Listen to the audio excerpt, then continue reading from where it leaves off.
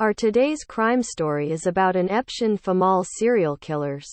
The saga of Raya and Sakina, sisters who killed and robbed at least 17 women in early 20th century Egypt, still inspires films, plays and books. These were the most famous female serial killers from Egypt.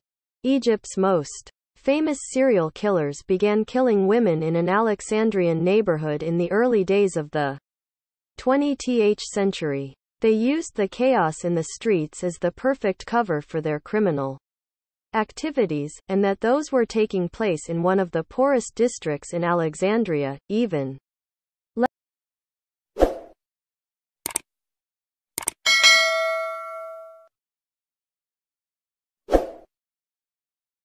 less notice was taken by a public more concerned about the state of their nation.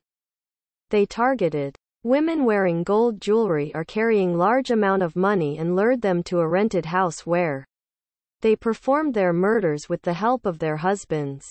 Raya and Sakina were two Egyptian serial killers, known as Egypt's most infamous serial killers. Raya and Sakina were siblings. Their husbands, and two other men began killing women in the Laban neighborhood of Alexandria.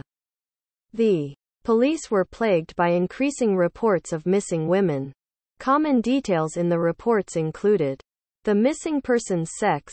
All were females. The missing women were known to be wearing gold jewelry, and were known to be carrying a large amount of cash. Another common detail was the report that many of the missing women were last seen with both or either one of the two killer sisters. Sakina was questioned several times because of the reports, but she managed to dodge any suspicions about her involvement. On the morning of 11 December 1920, a passerby discovered human remains on the side of the road. The body was damaged beyond recognition, and was completely dismembered. There was also a piece of black cloth and a striped black and white pair of socks near the body. However, these items did not help with the identification of the remains.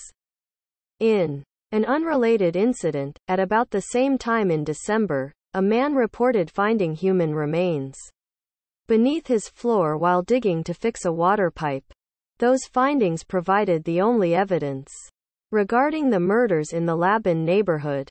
After investigation, it was found that Raya and Sakina had been renting a home beside El Laban Police Department, where the bodies were buried, at the time when the women and girls disappeared. The serial killer sisters accompanied two of their friends also for the crime execution. The criminal gang was consisted of 6 persons, the killer sisters, their husbands and 2 of their friends.